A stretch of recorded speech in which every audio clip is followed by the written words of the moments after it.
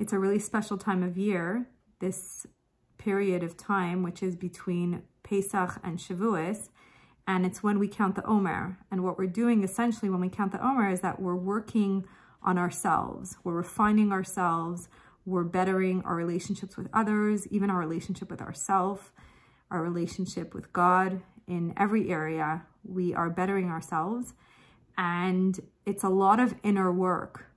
And what I learned at the Mashiach Seudah was that the Rebbe said that each of us have a spark of Mashiach inside of us. So Mashiach is a time when the world will be at peace. Everyone will be at peace with each other. The world will be at its best.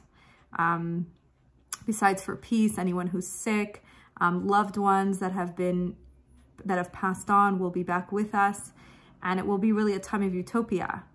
And that time is something for me that was like very difficult to get to. Like we're constantly asking God to send us peace and everything that we need and to send us that time when Mashiach's going to be here. But it just felt like it's so far away, and we've been asking and asking and asking.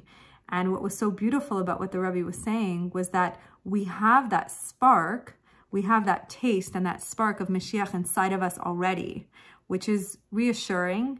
And it's also so much closer. And what I understand happens from the Mashiach Seudah and onto Shavuos is that it's just a matter of tapping into that part inside of us that's already peaceful, that's already loving, that's already kind, and to basically reveal it and to be in touch with it.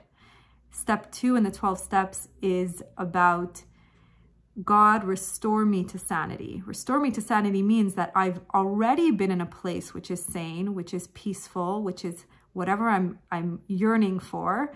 And it's just a matter of God restoring me to sanity. It's going back to that space, that place of whether it's healing, serenity, peacefulness, joy, whatever we're searching for, and finding it from within. And that's the power of this time. Let's use it to our fullest.